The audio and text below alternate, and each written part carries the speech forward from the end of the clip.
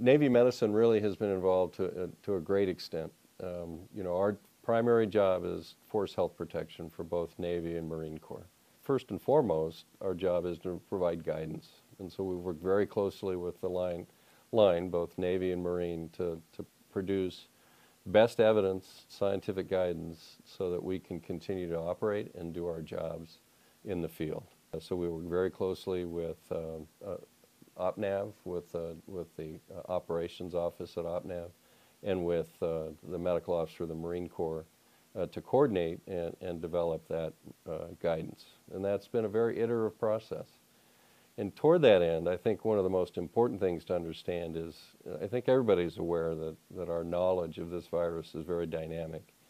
And it was very apparent to me, and so early on I put together a scientific panel. So I put together a group of our best and brightest regarding virology, infectious disease, preventive medicine, public health, a number of experts, and they advised me, and so that I could provide best medical advice.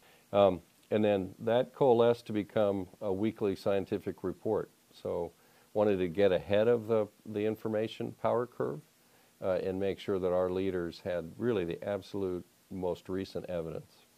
With regard to how Navy medicine has responded to the preparedness plan, initially it was very reactive, understanding the virus, understanding how to prepare to operate, to continue to do our job in the national defense, both for the Navy and the Marine Corps.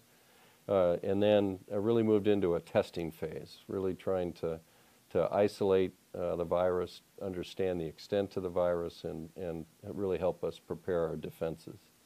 And then really the third phase has been, fortunately, the development of a vaccine. But I would say that in that defense, really the understanding of the importance of what we call non-pharmaceutical interventions, masking, social distancing, hand washing, because those are really the bedrock or the foundation, the basic blocking and tackling of public health. And the vaccine now is really the next step, the next tool that we have to really get ahead of the virus. Fortunately, within military medicine, we have not had very many active duty individuals become severely ill. But remember that our doctors practice at our medical treatment facilities and take care of beneficiaries and retirees. And so in that process, our doctors have developed, in alliance with the Uniformed Services University and the Defense Health Agency, really best practice. And so capturing what are known as practice management guidelines and really coalescing and understanding what seems to be working best. For example, early on it was recognized that for patients on ventilators, that if they were placed prone, that seemed to improve their survival. I think you're also aware there have been very few medications that have been proven to be effective, but as those become available, sharing that information widely. But it's very important to understand that the treatment of any given patient is individual. And so using that toolkit and that practice management guideline to be able to adjust that and use the specific tools will benefit that patient. We want to make sure that in the rare event that an individual has an anaphylactic reaction to the shot, that we can treat them right away. And as I said, that's happened very rarely. But in terms of, I think it's that the experience is that folks will have generally mild symptoms after the vaccine. Arm will be sore. May have low-grade fever, some chills, some muscle aches and that sort of thing. And those can all be managed at home, just really with supportive care like medications, fluids, and rest. In terms of whether an individual exceeds those sorts of vaccination side effects, then it's really between them and their primary care doctor. So we don't actively reach out to each patient that's gotten the vaccine, but we do encourage them to reach out to their healthcare provider. I think it's important for everybody to recognize what a remarkable achievement the vaccines are. There is a perception that they were developed quickly, but in fact, the work that led to the rapid production of the mRNA vaccines has been in development well over a decade. And so it was a matter of taking the specific virus and using the genome, the sequence, the RNA sequence, and producing putting a segment of that into this structure that had been developed over about a decade.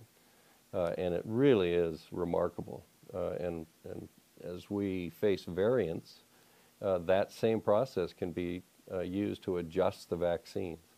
And so rather than think of them as developed very quickly, in fact, it was really just the capstone of a process that's been going on for several years. In terms of side effects, any vaccine generally will have low-grade side effects.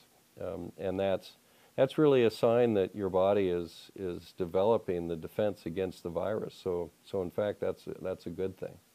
And then establishing those antibodies, the different vaccines have different ways of doing that, but they are proven technologies. They're very safe, and their benefit far outweighs any potential risk. So the Moderna and the Pfizer vaccines are designed to be given in two doses, and it's important that the individuals that get those vaccines follow through, because you could end up with less than optimal effectiveness, and that is possible then that those individuals will be more susceptible both to getting the virus and to spreading the virus. The Johnson & Johnson vaccine is a one-time dose.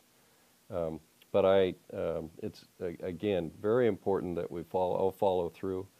The vaccines, simply put, are biologic body armor. We would never send a Marine into combat without their flak and their Kevlar.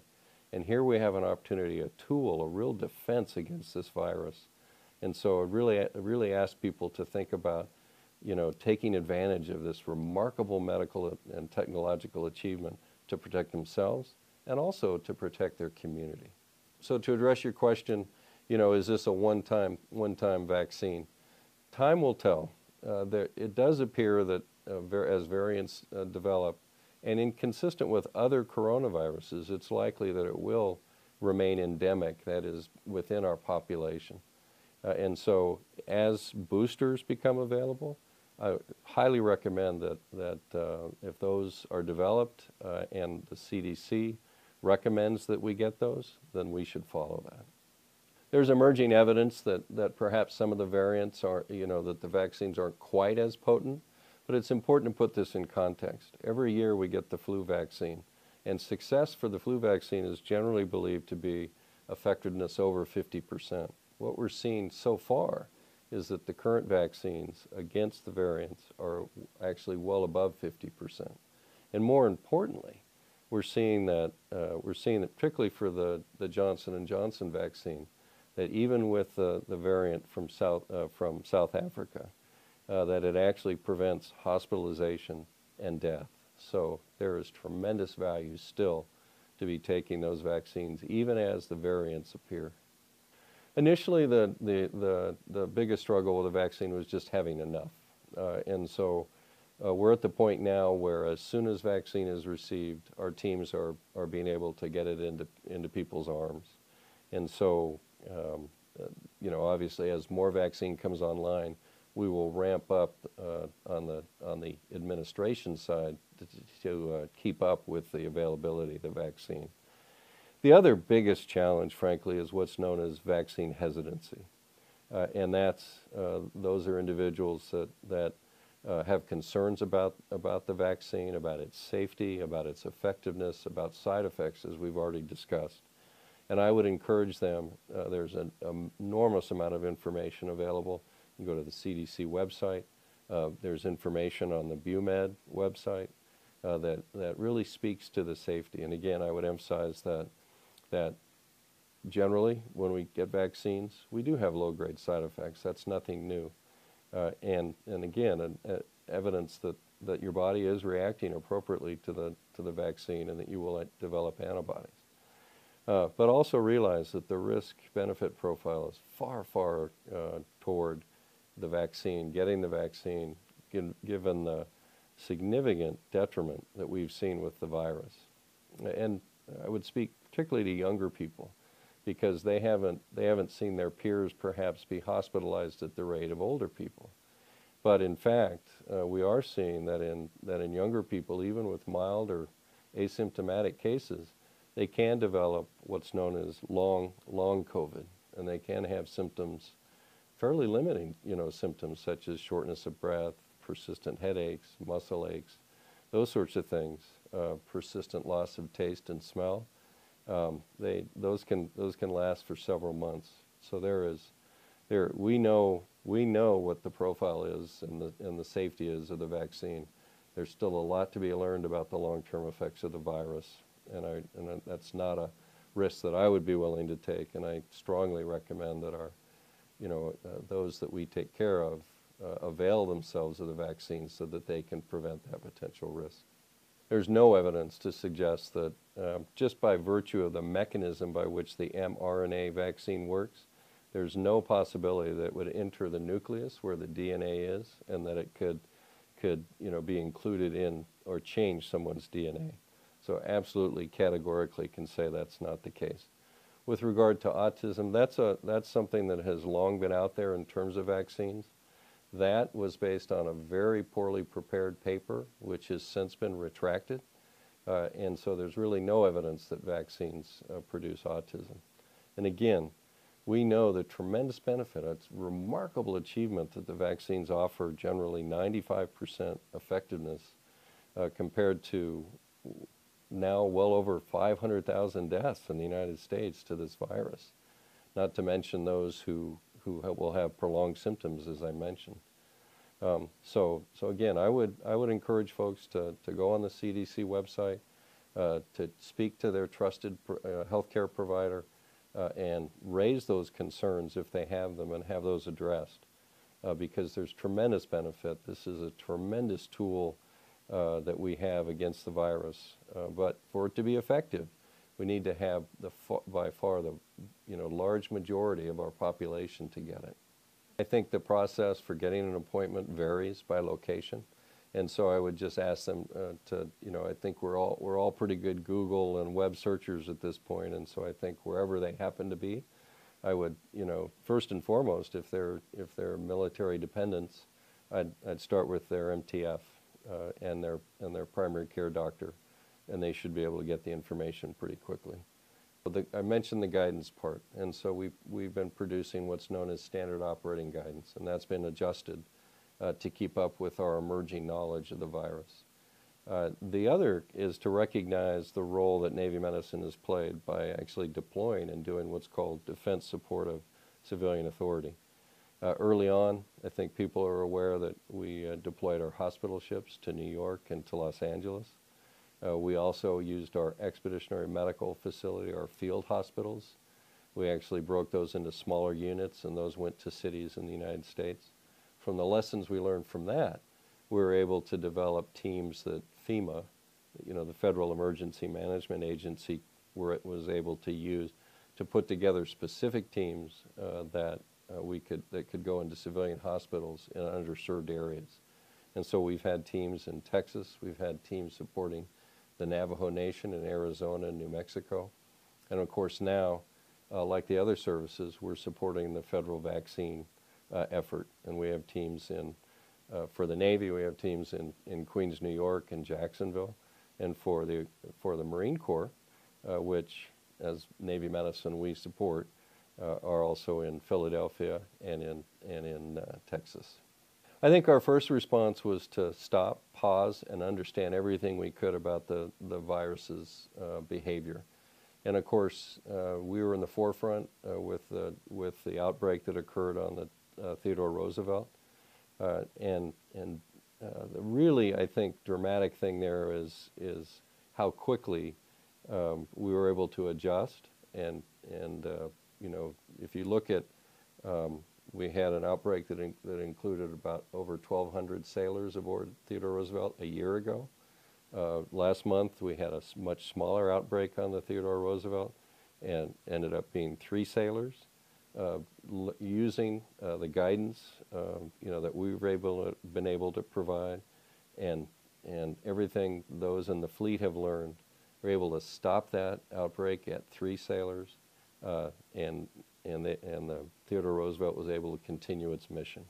So that rapid cycle learning, rapid cycle feedback from the fleet, I think has been significant. And then most importantly, I want to recognize the incredible resiliency and discipline of our sailors and Marines, because that's been fundamental to our ability to continue to operate, continue to defend our nation, and do that in the face of this unprecedented pandemic. Well, first of all, for the Marines and sailors who've gotten vaccinated, thank you. That's a fundamental step in our ability to return to normal, if you will. We've learned a lot. I think that they're going to be, like in any conflict, we learn as an organization, we learn as a nation, and I think that there are going to be actually tremendous dividends in terms of our medical knowledge, of immunology, the ability of the body rather to defend itself, in terms of understanding virus behavior, in terms of the ability to rapidly produce a safe vaccine. And that's exciting because there are many other diseases out there.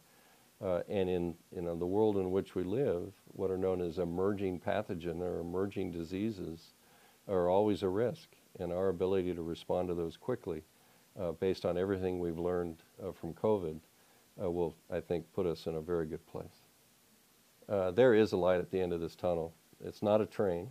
We are going to get past this virus, but it takes a sense of community. It takes a sense of working together and continuing to do that.